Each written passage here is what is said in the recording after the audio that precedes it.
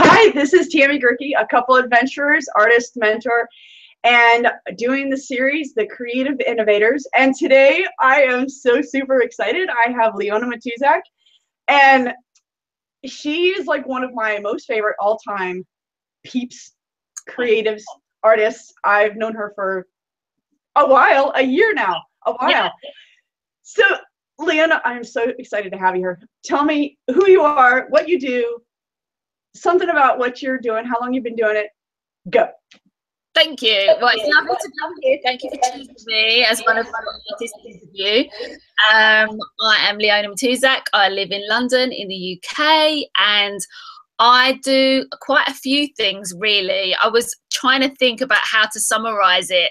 So basically, my favorite things to do are drawing, painting, and mosaics. But my real passion is being involved with people. So participation is like my number one most thing that gets me excited.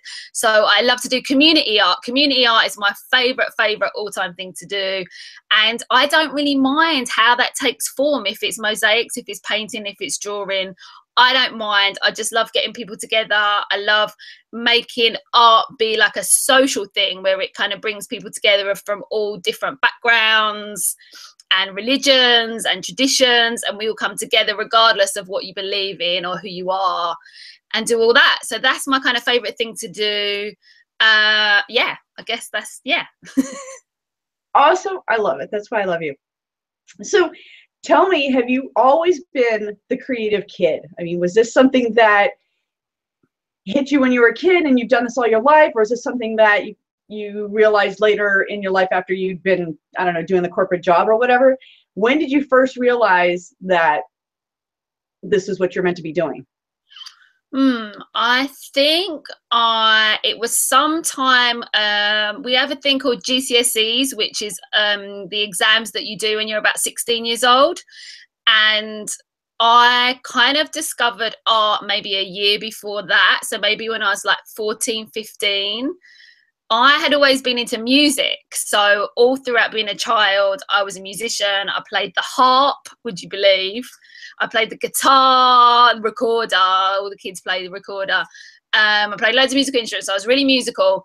But then I think I was kind of going through a difficult time at school. And then all of a sudden I got really inspired about drawing. And so I would just kind of really get into it, draw everything. I remember seeing what's that, the Beatles film, you know, the Yellow Submarine, the Beatles film. I remember seeing that and being like, oh my god, all these psychedelic colors and all that. And I kind of just, yeah, I just kind of really got into it. So my GCSE exam I loved, and then I went to do A level, which is when you're about 17, 18, and I did art and graphics. And I did all these kind of really moody self-portraits of me in a church, and I was like kind of really rebellious, and I was like kind of anti-religion and all this kind of stuff. Yeah, so kind of like I just got into art from then, really. And it helped me sort of unconsciously. At that age, I didn't really understand that it was helping me, but I definitely thought it was helping me through all that to kind of understand who I was and how I saw the world. So, yeah. So art and creativity for you was a very positive thing. It was something that helped you deal with what you were going through as a teenager, which, you know, that angst and all that stuff. Yeah. How, I mean, have you had negative feedback that you've had to deal with, or have most of your experiences been positive? What you mean direct in regards to making art? Mm-hmm. I have had all positive. I haven't had any backlashes or anything like that. The only thing that I had was after I did my first big installation, which was in 2006, was when I built a series of big seats out of cement, and they're in a park, and they're still there today, which is fabulous. The year after that, I was supposed to do a big installation at a festival in just outside of London. And it was really exciting because they'd asked me to do a series of seats. It was going to be in a circle. It was going to be in the middle of the festival. It was going to be this really big thing. And it fell through because they lost their funding. And it literally, I was in pieces. Do you know what I mean? It was like the worst thing. I was so upset. I didn't think I was upset really straight off the bat, but then as time went on, I was just like, you know, I don't think I can do anything. And I didn't make anything for 2 years after that. 2 whole years? 2 whole years, yeah. I can't imagine you not creating for 2 years. I know. That seems like an impossibility. Leona not creating anything for 2 years is just... Yeah. What? It was also coupled with the fact that, like, I didn't really know how to make what I was doing into a business. Like, I didn't understand how I could, because I've always had really big ideas and wanted to make these big public artworks. So I kind of just sort of like didn't get it. I thought, if I don't make this happen by myself, how is it going to happen? And do you know what I mean? It just kind of just didn't work. And I was just like, why is this not working? And it kind of just snowballed. And then I just didn't do anything because I was like, it's better just not to do anything. So what made you decide you wanted to share your work with the world? And then once you figured that out, how did you turn that into business? Did you take schooling? Did you how did that work? Well, to try not to give too much of a long story, it was basically me and my partner, the place that we were living in was getting sold. So me and my partner were like, where should we go and live? And we were like, oh, let's have this big adventure. Let's go and live in this little country village outside of London, like 2 hours away from London. And it was quite depressing for me. It was like really fun at first, and then I was like, as the time went on, after like 3-4 months, I was like, oh my god, I actually just can't live outside of London. I'm a city girl, I can't do this. Like, this is just not me, it's not my lifestyle. I've made 50 gallons of wine. That's the most fun I've had out of it, is made some homemade wine. And then I was like, we have to go back to London. So part of us getting back to London, I just contacted every single artist that I could find who was in the public realm. And I found this really great artist, and she was doing public artworks in schools with kids. So I just worked with her. So we went straight back to London, and I started working with her on a part-time basis. And it was kind of like, that just got me back into it. I'd never worked with kids before. And she was just fantastic, and I just felt really like I'd kind of found, it was like the best job that I've ever had. And I've hardly worked for any people, I've mostly been self-employed, but it was the best job that I'd ever had, because it was like closest to what I wanted to do. The only thing in it that I didn't want to do is work for someone else. So I did a couple of years with her, and then I was like, bye, and set up all my own thing. And that was 2011 or 2010. So that's actually like on the job training with an artist, like apprenticing with like an artist. Yes. And that happened because you reached out, not because it kind of fell in your lap and somebody's like, hey, I need an apprentice, I'm going to need you, come to work with me. You reached out. You contacted people that you didn't know. Yeah, I did. I contacted loads of people. I actually worked for like 3 or 4 artists at the time. And it was just really cool, because I could just get to see how a lot of people worked and how you can make something into a business, because I've always wanted to make what I do into a business. So I just thought there's no better experience than to just find some people that are doing it. I mean, there were some people that I worked for that wasn't really my kind of thing, but it still really, really helped. Do you know what I mean? Because it's like, even if it wasn't exactly what I wanted to do, I could still see a little element of what I wanted to do.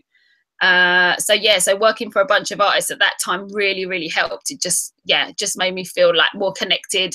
And then I could like leave it and just be really comfortable with starting up my own thing. It was just, like kind of like you said, like an apprenticeship, like a training.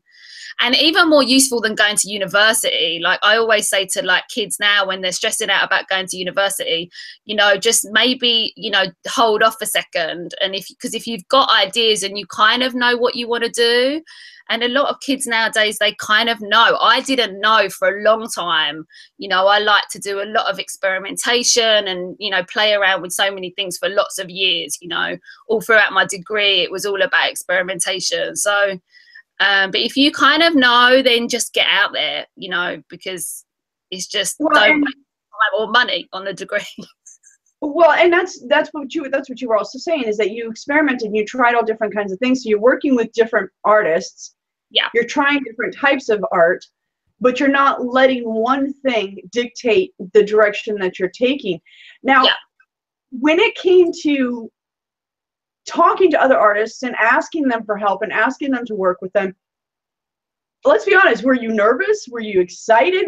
Did you create yourself a script, or did you just get on the phone and say, hey, I'm an artist, I want to be working with you? How did you do that? I didn't label myself as an artist because I didn't feel comfortable with saying that I was an artist, because I hadn't really done anything really apart from that one thing and a couple of other small little exhibitions.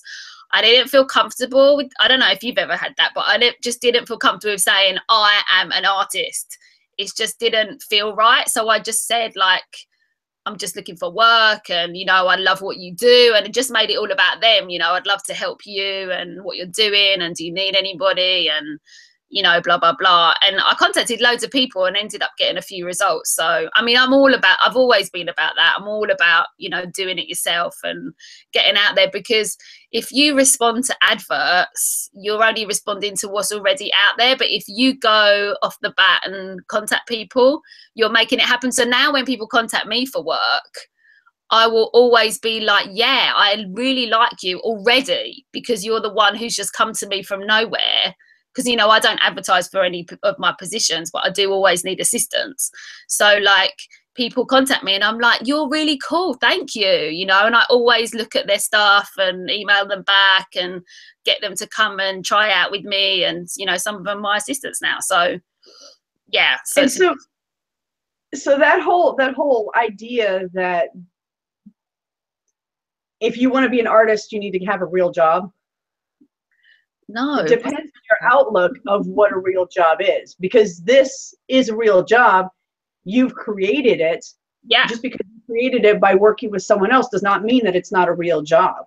What are your thoughts on that when somebody says, yeah, but, you know, my parents want me to go to college, or my parents want me to work in, you know, whatever, instead of doing my creative outlet? You can't really listen to anybody. You can't really listen to your parents or anyone. You've got to go with how you feel. I mean, I remember being at university and I had a couple of teachers, and I don't think they really liked me because I was kind of a bit rebellious, and everything they said I kind of disagreed with.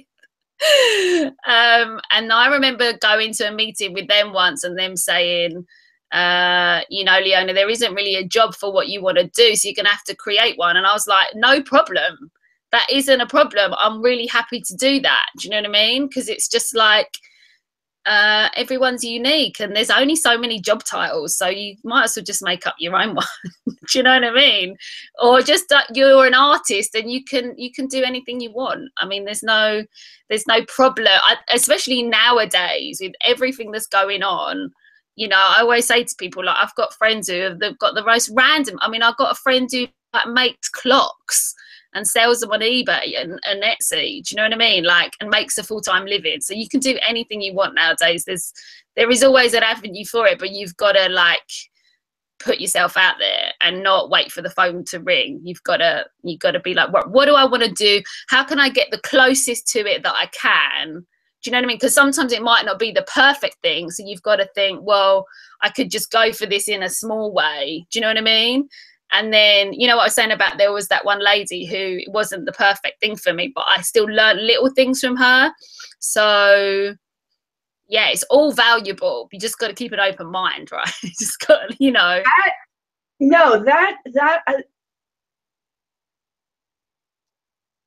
That's absolutely perfect, because I think a lot of us are under this impression that you've got this idea in your head, and if it's not exactly perfect and not exactly what you're expecting it to be, then it's not the right thing.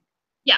But if you're working close by, if you're working in proximity to what your ultimate goal is, you know, I've told people before, if you're working in a regular job, you don't start out as a CEO. You start out at the bottom rung. Having your own creative outlet and having it be what you want it to be, you've got to start somewhere. So if you're working with an artist and you're kind of, well, handing them paintbrushes as they're painting, like that's not what you're going to do, but that's the idea. You're still going to be learning. You're still going to be gaining experience. You're still going to be bringing into yourself the things that you need to know as an artist. That's phenomenal advice. I love that, Leona. Absolutely spectacular advice. It takes time. I mean, it just takes time to discover who you are, what your style is. And you should never feel like that is something that's ended either. Do you know what I mean? It's not, nothing's finite. You can grow and develop and become whatever you want. If you're into drawing for 10 years and then you suddenly decide to make sculpture, that's fine too. Like, it's all fine. There are no rules. There's, that's what is so great about being an artist. You could just say, this is what I want to do. Or it's so great about being a human being. You could do whatever you want. You could do the same job for 40 years and then someday go, actually, I'm really bored of this. I want to just do something completely different. And that's fine. Do you know what I mean? It's like, I find it especially inspirational and motivating living in London. So living in a city where there is that, I found that when I lived out of London, I felt automatically more concerned that there wasn't enough opportunities. That's just me personally. But now with the amount of things you can do, you can kind of live anywhere and do what you want. But that's my experience. I just feel more comfortable. That inspires me, being in London and all that kind of stuff. So I know your personality. You're very self-centered. You've got what most people would say, you got your shit together. I also know that there are times, when you're not feeling so great. What do you do when there are times when you're like, you know what, if you've got a creative block or you're not feeling motivated or you're just having a day or a few days where it's like the whole world feels like it's crashing down around you. We all have days like that. How do you deal with that kind of stuff? I try and keep myself accountable. So I'll try and keep something going regardless. So I'll have some kind of project that I'm working on that I can just always go to if I'm feeling like unmotivated in something else. So maybe like multiple projects. If one thing's not inspiring me, I'll go to another thing. And apart from that, other than that, I will just not do anything. I'll just like completely switch off, go out with friends, just go for a walk. There's a few walks that me and my partner love to do, and I'll just say, hey, do you want to go for a walk? And he'll be like, yeah, and we'll jump in the car and go to some beautiful park. We'll just do stuff that's not creativity related, or just the mind space. Do you know what I mean? So yeah, so I'll either dive into another project or just get away from all of it. Just go bye. Yeah, and sometimes giving yourself that permission to go and just let this all go. Say, you know what, I'm taking a break. I'm taking a couple days and I'm not even going to think about this kind of stuff. And being okay with that. Yeah. Sometimes I think some of us have a problem. Some of us have a problem with that. It depends. I think you can't put too much pressure on yourself. Do you know what I mean? It's like we're so hard on ourselves, especially people that are go-getters and make everything happen themselves. We are super hard on ourselves. I'm really hard on myself. I'm super critical of myself. And I'm just learning not to be, because I just think it's like you just can't really be like that. Do you know what I mean? It's just, I'd rather have fun than be right in arguments and, discussions. So if someone wants to be more powerful than me or give some kind of more over impression than me or something, I'll just let them, because I just feel like it's just, life's too short. Do you know what I mean? And I'm kind of not interested in trying to have this big ego about who I am, or, you know what I mean? I just want to make myself happy. I just want to have a nice life, and that involves creativity. So if anyone else wants to be funny, they can just be funny. And then, I'm pretty much like that across the board. Like even in the car, if someone gets all road ragey with me, I'll just be like, what? Why be bothered about this? I'm sure you got some bigger problems. So just don't worry. Do you know what I mean? It's just like, I think it's kind of it's just the way you approach life, rather than just being about creativity. It's just the whole package. I'd just rather have a nice time and make beautiful things, you know what I mean? And cheer people up and people have a nice time. That's really important to me. it makes a difference that we've got, whoops, sorry, my alarm's going off. It's having a great attitude towards life and having our creativity being such a big part of that. It makes us happier people anyway. Yes. So, you know, because we're doing something we love, we're like, yes, life is amazing, life is great.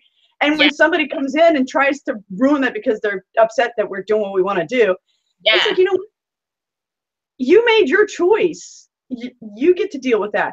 So, and you can change a choice. You don't have to do that. Do you know what I mean? It's like anyone can do whatever they want. The only things that come in your way is like limiting beliefs from other people.